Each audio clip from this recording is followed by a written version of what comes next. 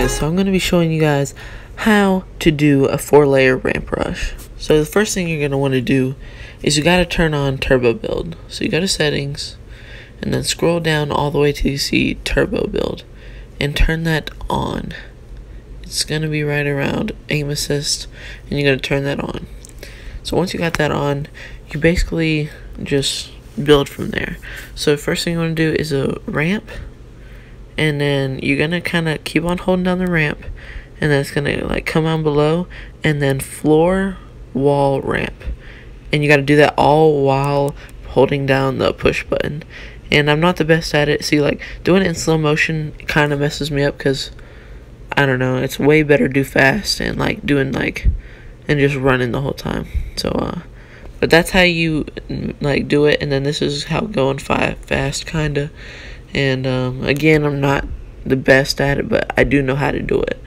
And so yeah, and this technique will come in handy whenever you're maybe like playing like a scrim or something like that, and there's tryhards shooting you down. And in mobile, really, you don't even have to be in a scrim, because in mobile, that's what they do. They just spam, and it's kind of annoying. So if you guys don't want to have to deal with that, make these like sick ramps that like no one can really break without wasting a ton of ammo.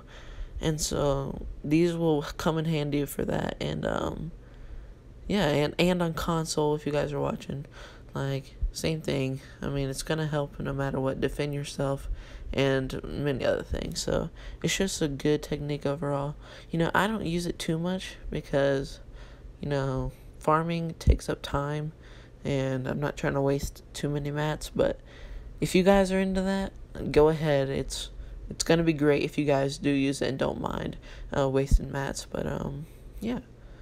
So again, you start out with a ramp, and then floor wall ramp. So I you don't do it like that, but you like start out with the ramp and then keep on holding down, and then just keep on going from there. Like, you guys can see. I mean, it's a little hard to explain because it is so fast and so many steps, and they're kind of similar. But basically, you start out with the ramp, then go to the floor, wall, and then ramp again. And you just continue that process while you're running. So yeah, I hope you all enjoyed the video, and I hope this helped you guys with 4-layer ramp rush. And also, if you do this, make sure you're doing a 3 or 4 finger claw, because doing 2 fingers, it's gonna be difficult, just saying. And so here's my HUD if you guys want to use it. It's a little different, but there's that. And so guys, I hope you all enjoyed the video. Drop a like, hit that subscribe button, and I'll see you guys in the next one, guys. See you later. Peace out.